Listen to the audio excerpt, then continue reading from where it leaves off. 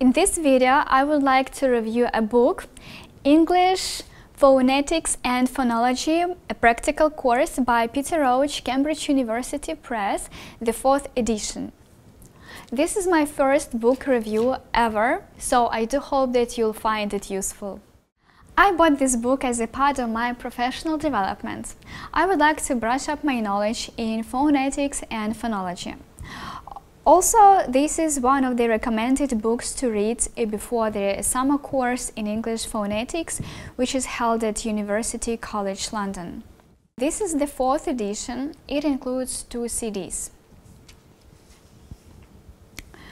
There are 20 chapters. They are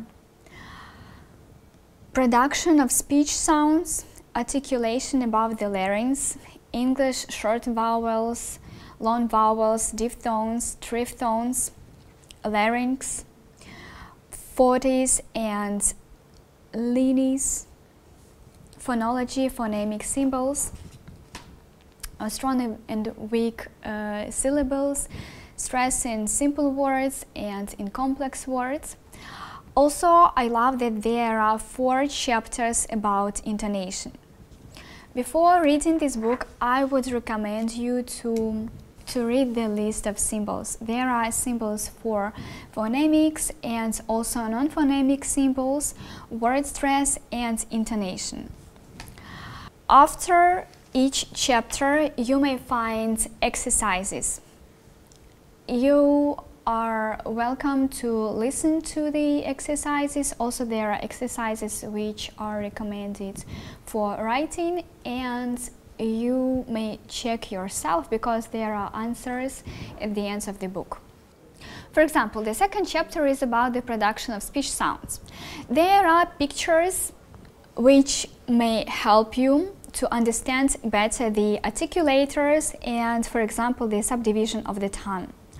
Also, there are descriptions of each of the articulators. For example, the first is pharynx.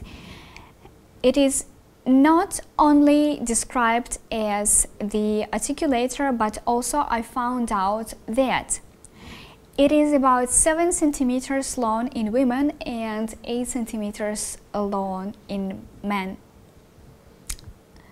So you will learn some new information about our body as well, I think.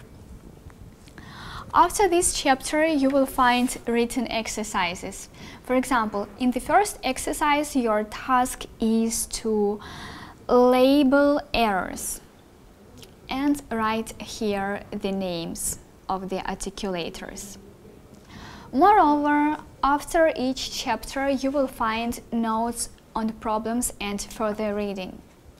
So you will not have to look for some additional information online, because here you may find the names of the papers and books which you are recommended to read to know about it more.